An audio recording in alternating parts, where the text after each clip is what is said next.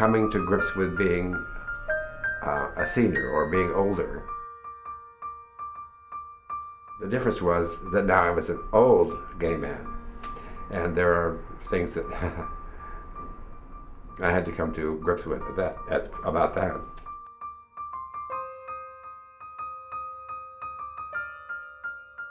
It wasn't clearly that I was experiencing homophobia growing up.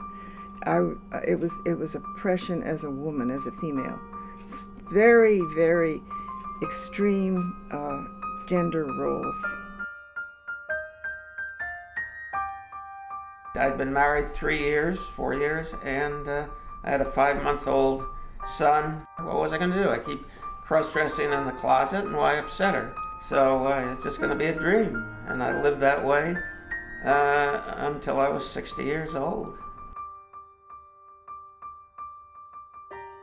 I would love to one of these days sit at a table and don't have to worry about being afraid to tell my story. A lot of the youth today don't know what we went through.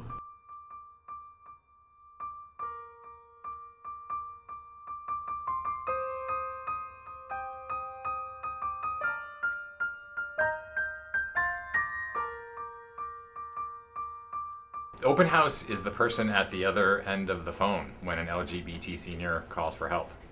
And our job is to make sure that welcoming, safe, and secure support is readily available to meet that need. When you think about aging, you think about kids taking care of their parents, and you think about a family structure that really supports that person as they age and functions as their advocate. Well, many LGBT seniors don't have that kind of support system, and Openhouse is really working to create that sense of community, to create that support structure so that LGBT seniors can age with dignity and grace in the city that they call home. Harvey Milk would have been 79 years old this year, and I'd like to think that he would be a very strong advocate for LGBT seniors today. And the people who led the way during that crucial time in the history of our civil rights movement are now today's seniors. That has been the most incredible part of my work here at Openhouse, really allowing the seniors to feel like what they have to say is important and valuable, and that I really appreciate them for, taking that first step. And it's really, really brave of them to share their stories. And now coming to San Francisco, the Mecca, and finding that seniors are treated the way they're treated, I'm just appalled. So I find myself still fighting, and here I thought when I get older, I would just relax, but apparently that's not the case. I did not want to be this way. I didn't want to be a transsexual woman. I felt that I was born in the wrong body, but nobody ever gave me that education of how it was supposed to be. So I didn't want to be this way. I tried to commit suicide a couple of times. I went into the Navy, and I thought the Navy would make me a man, and it didn't. Damn it. I met a lot of men, but it didn't make me a man. When I was very, very young, probably 5 or 6 years old or somewhere around there, I remember we lived in a neighborhood in Seattle that there were lots of boys around. And I remember sitting on the sidelines with another kid, probably younger than I was actually, and I probably was physical with him. I probably put my arm around him or something, just and his brother, who was older, saw this and came up and hit me. I remember running home, crying, wondering, what had I done that had provoked this outburst? And it was probably the first time in my life I realized that this was going to go on. This was going to be part of my life as an outsider. It's very hard when you have really had to fight to really own who you are. It also means that you've really had to be very independent. And it becomes a part of who you are, and it's very hard then to acknowledge that you need help. I lived up in Noe Valley, and the apartment I lived in for 17, 18 years was turned into tenants in common, and I was evicted. That really put me at a loss. Financially, I thought I was if I husbanded my resources, I might make it to the end of my life if I don't live too long. At some point in my life, I'm going to need housing that is affordable. And you look around and you think you walked in and said, "This is a great apartment." This is a great apartment. I can't afford it. I'm living here beyond my means.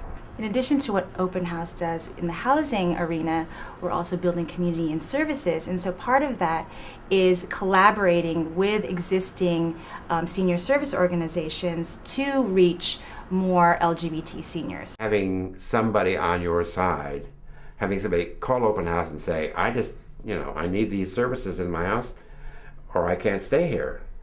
How can you help me? And they have the resources to do it and are wonderful.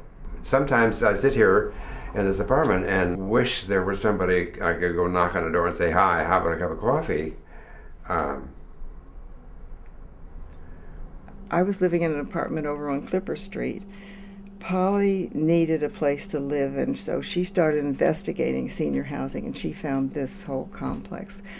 My place, my landlord was dying, and I had to move, and I had thought I would move here, and it just miraculously opened up just as I needed it, so I moved in.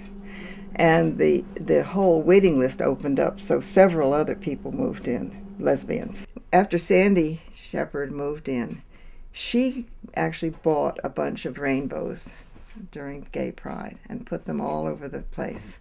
Within half an hour, they were all gone. No rainbows. No rainbows. We did not want to think of it as a hate crime. We wanted to think, oh, these old people just like rainbows. The next year, it happened again. This time, Sandy called us together, and we fought it. We fought it.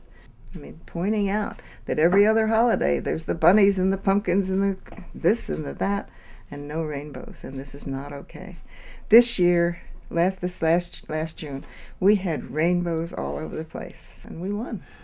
Many of those providers think that they're not serving LGBT seniors right now, and in fact, they are. I joined Open House about 4 or 5 years ago, and we go to different centers and tell and let people know how we want to be treated when we're seniors, the volunteers, the staff, and even the people that come there. We often hear too from providers who say, "Oh, well, that's not really an issue for us because we don't really talk about it." And in fact, by not talking about it, they're sending a very strong and loud message to the LGBT clients that they have that it's not an issue that is really welcome. I am amazed at how many of them have never had any LGBTs, and they're not familiar with it at all. I thought in this day and age and in this area, everybody did. I'm one of the T's in LGBT, and that stands for transgendered, and covers a large umbrella of people who are like to dress up and appear as a gender that they were not born. Others who like to live that way all the time, and some who are interested in changing their body to the anatomy of the other gender, and I have always used the term transsexual, and that's what I am. I am a transsexual woman. Anyone can get involved with Open House as a volunteer. We are always looking for seniors to speak on our senior panels. So building community is really important in that connecting LGBT seniors with each other, and intergenerational folks too, with younger LGBT people, and stay connected to the pulse of what brought them here to the city to begin with. In the Gay Pride Parade, I've walked with a senior contingent, but the younger people seem to understand.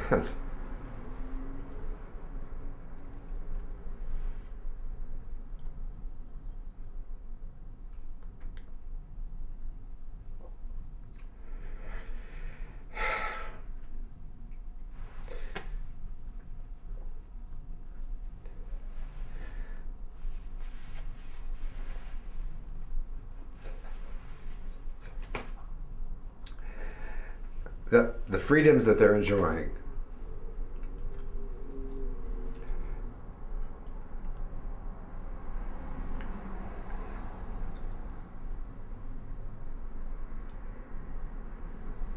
paid for.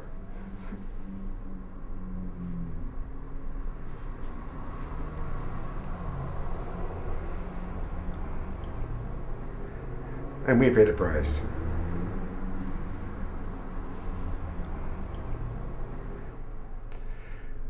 We're handing them a different world. And every one of those seniors in the parade has a story, some of them far more difficult than mine. I guess this is a legacy that seniors today leave for the youngsters. Everybody's a youngster anymore. Everybody's a kid.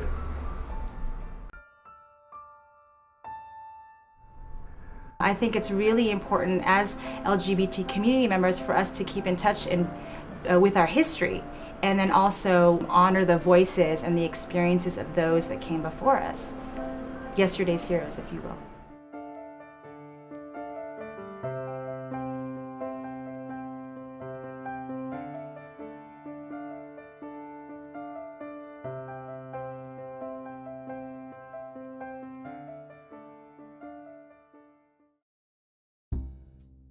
My mother was 90 years old, and I came out to her.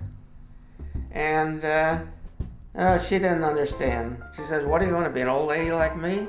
And I said, "No, I'd rather be a 22-year-old girl, but I have to settle for what I can do."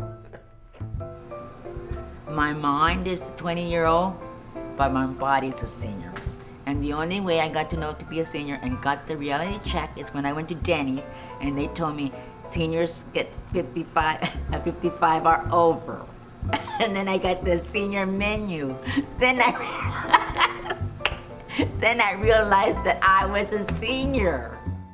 It's such a gift to my life to be able to really think about my life and understand myself in new ways and learn new things, and it's incredible, and I'm just having a wonderful time.